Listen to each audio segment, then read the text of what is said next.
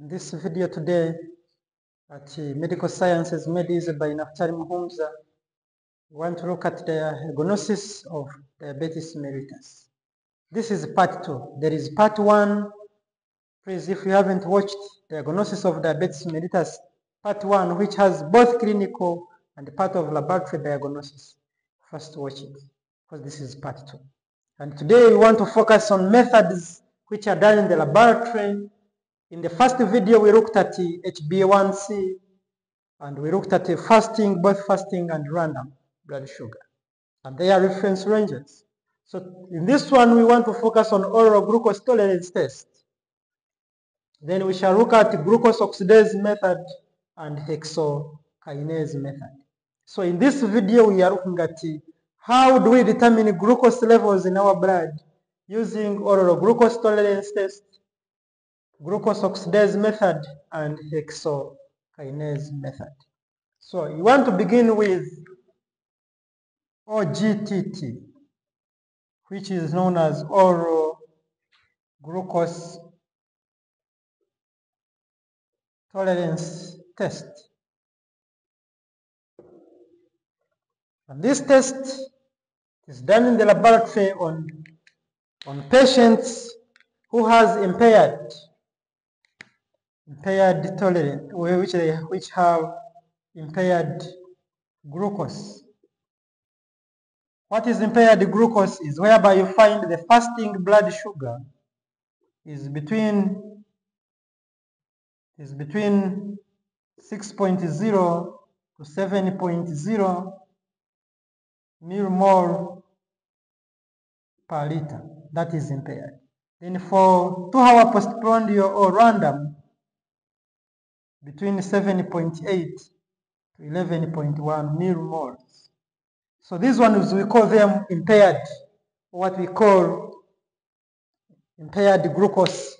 So because they have impaired glucose tolerance, meaning their body is not coping up with glucose they eat in blood, in food. So we normally recommend this test. And what is the significance?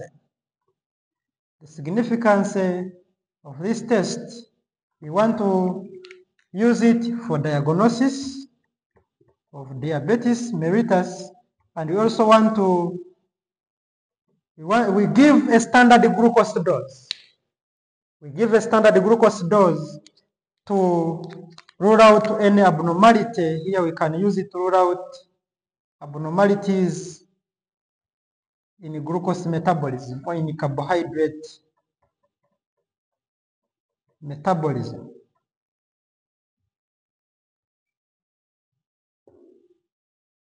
So here in OGTT, we are giving a standard glucose dose to see if the body can cope up with this standard glucose dose. And majorly for adults, we give 75 grams of glucose dissolved in 250 to 300 mils. So we give a standard glucose dose of 75 grams dissolved in 250 to 300 mils. And after dissolving it, they take it. This is for adults. But for children, we give them 1.75 grams per kg. So what you do, you weigh the child to know the kilograms, then you multiply the kilograms by 1.7 grams of glucose until it becomes the standard glucose dose.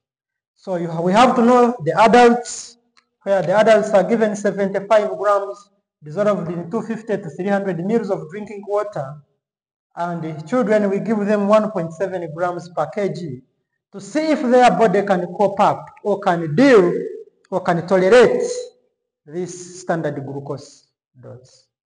And how do we prepare the patient? How do we prepare the patient for this test? Preparation of patient for OGTT. How do we prepare them before they do this test? So whenever we have done fasting, it is in between here. Then the 2-hour postprandial is between here. we can prepare these patients for oral glucose tolerance test, whereby under preparation, you're going to make sure that these patients should be on a heavy carbohydrate meal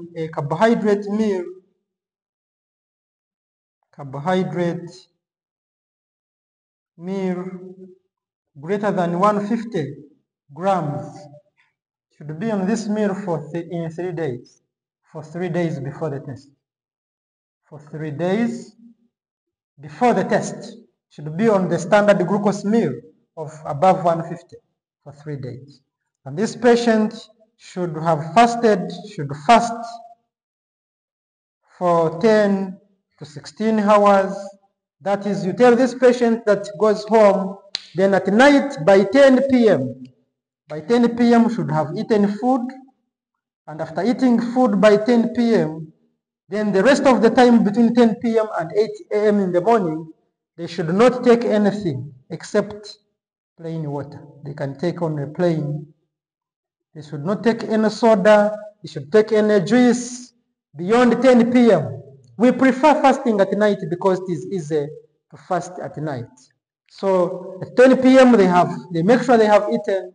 Then from 10 p.m. to 8 a.m. they should take only plain water, but not any food, any juice, or any soda.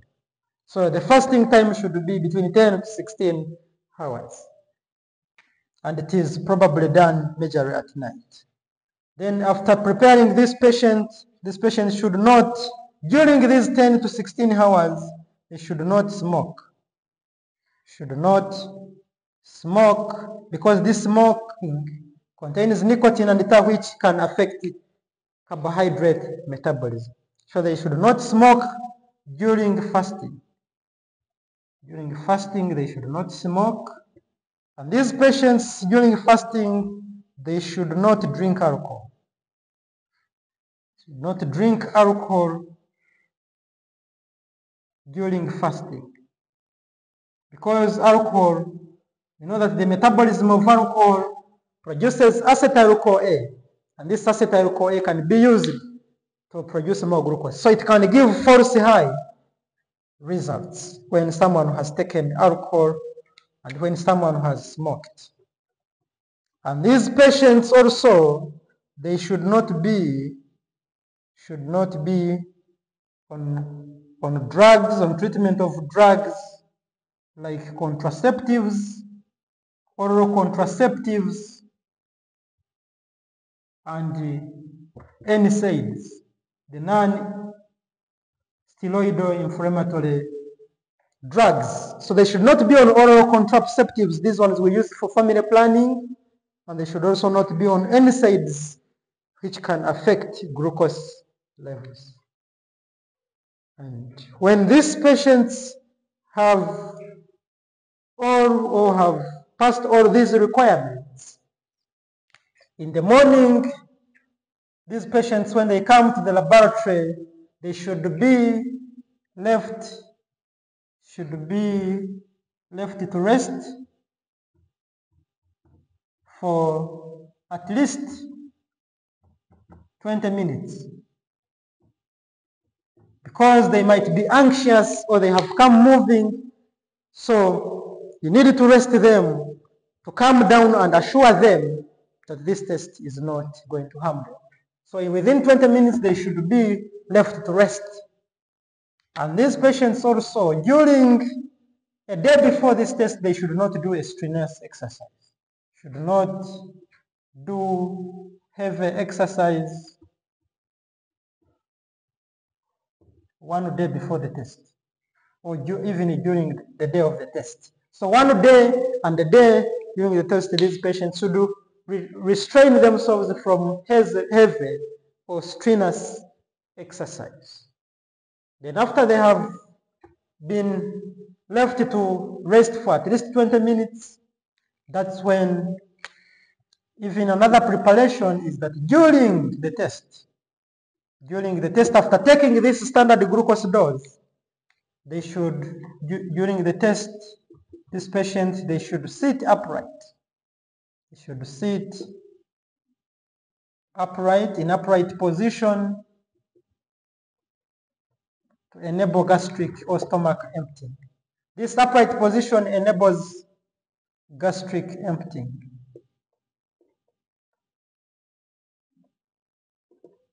And during this test, they should sit upright in one position. They should avoid movements and any work that is heavy during the test.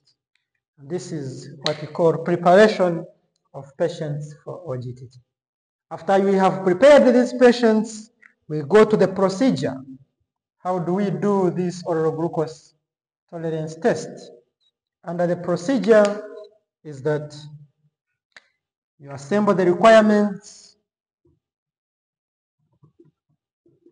That is the glucometer. You need the glucometer. You need the OGTT chart. We need the glucose. We need the weighing scale to measure this glucose. We need the weighing scale to measure the glucose.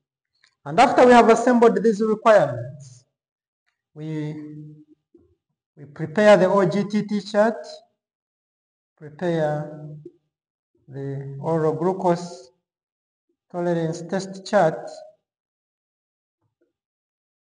whereby this chart we shall have where to record the blood fasting levels and the 2-hour postprandial. So we shall prepare this, whereby we shall have the results, glucose results.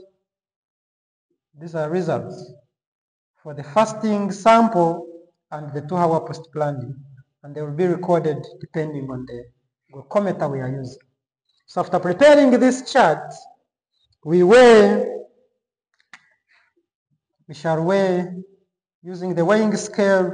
We weigh 75 grams of glucose, and we dissolve it in between 250 to 300 mils. So in this case, I can even consider 300 mils of drinking water. And after dissolving them in this drinking water, you first ask patients if they have ulcers before you add lemon, because we know that this solution is so sweet that someone can develop nausea and vomiting. But before adding lemon, we should always assess if they are not having peptic ulcers, because we know lemon can stimulate ulcers. So if they are not having peptic ulcers, we can add lemon to prevent vomiting, to prevent nausea and vomiting. And after that, putting lemon, we are going to instruct the patient. We're going to instruct the patient. So after putting this, before we instruct the patient to take this standard glucose dose, we take off a fasting blood sample. We take off the fasting blood sample and we measure its glucose levels. We take off the fasting blood sample, we determine its glucose concentration, and we record it on the OGTT chart. And after recording this after taking off the fasting blood sample, we instruct the patient to take this standard glucose solution to take the standard glucose dose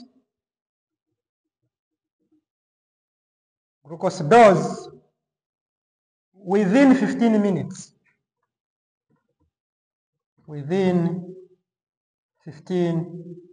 So within 15 minutes, this patient should finish these 300 mils of a standard glucose. And of course, after taking this standard glucose dose, this patient should restrain from movement, should sit in upright position. The patient should sit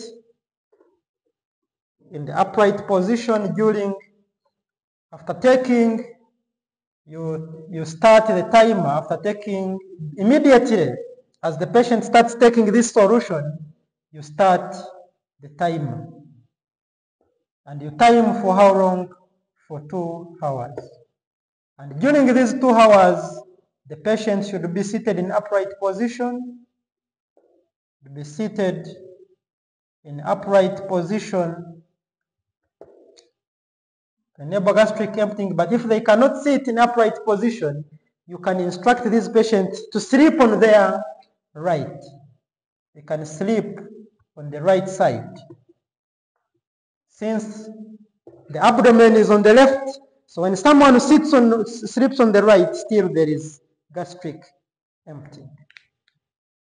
And after 2 hours of taking a standard glucose dose, we take off, or we collect the 2-hour postprandial glucose sample,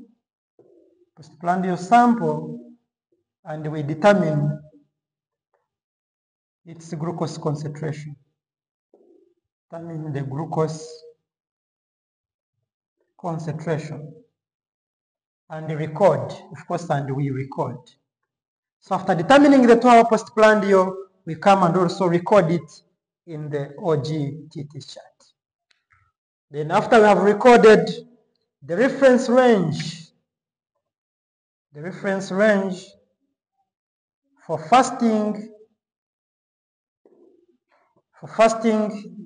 it should be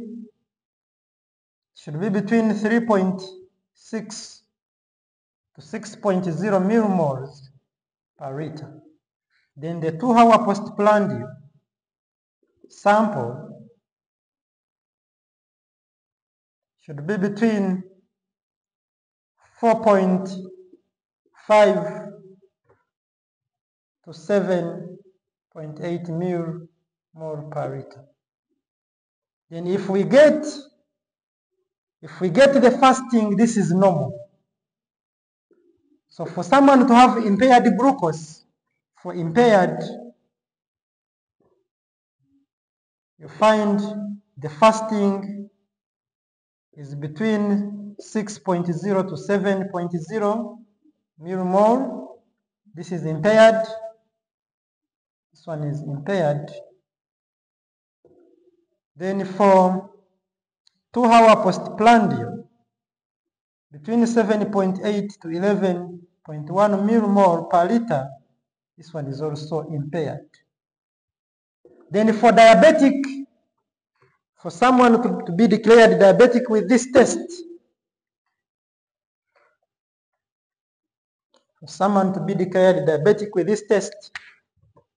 for diabetic is whereby fasting sample is giving you greater than 7.0 millimole per liter, and when the 2-hour postprandial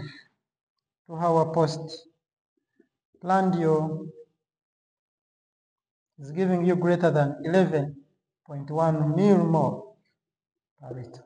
So this is for normal people who are not diabetic, and this is for the ones who are impaired, who cannot tolerate a standard glucose dose, and the ones who are diabetic have those ones. So these are the ranges we can use to diagnose people after doing oral glucose tolerance test. After finishing this test, we have seen it is a test whereby a patient is given a standard glucose dose to see if they can cope up with it. And we have seen with the to-go dose is 75 grams, and for children it is 1.75 grams per kg. And we have seen how we prepare the patient and how the test is done. So after finishing OGTT,